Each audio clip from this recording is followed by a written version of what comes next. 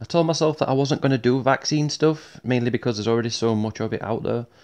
But I thought this was just too interesting. It follows on from the one I did yesterday about prions. If you didn't see that, I'll put a quick link in the description box. It's only 3 minutes. Again, these are just science fiction theories. If you have been vaxxed, don't worry. But basically the video yesterday was about how the vaccine could put prions in your brain. And when I made the video yesterday, I was thinking at the time that these prions would naturally activate before people would start going insane and eating each other. But then I thought that would be too risky because every person's different. The triggerings would be too staggered. And then I thought about Neuralink, Musk's global 5G satellite array. Maybe they could use this to trigger those prions.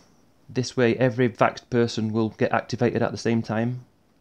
When I mentioned this to someone, they said, well, isn't that just the plot from Kingsman? And I thought, I haven't seen the movie for a while, but yeah, it absolutely is. Maybe even the ear implants are real.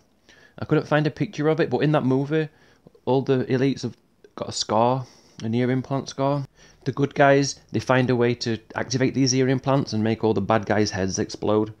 Maybe that's the only fictional part of that movie, because in real life, all secret security services, they all work for them, not us.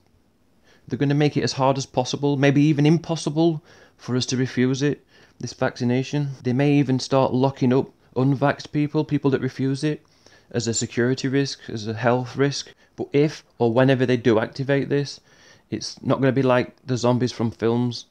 They're going to be living, breathing zombies, not rising from the dead zombies. It's not going to be headshots only.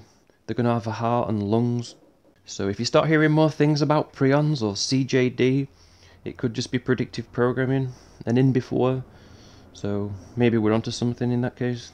And I'll also just quickly say that I'm not an anti-vaxxer.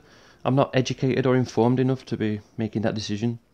I just feel in my bones that something is off about this one. Again, sci-fi, hypothetical. Thanks for watching.